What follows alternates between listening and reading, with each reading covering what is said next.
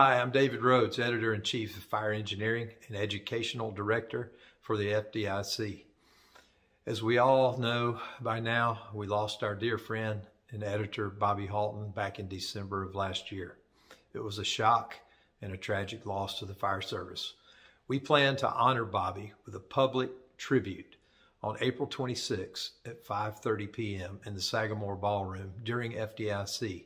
You are all invited.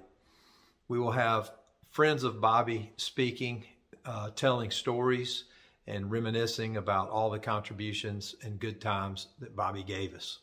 We would like you to participate also.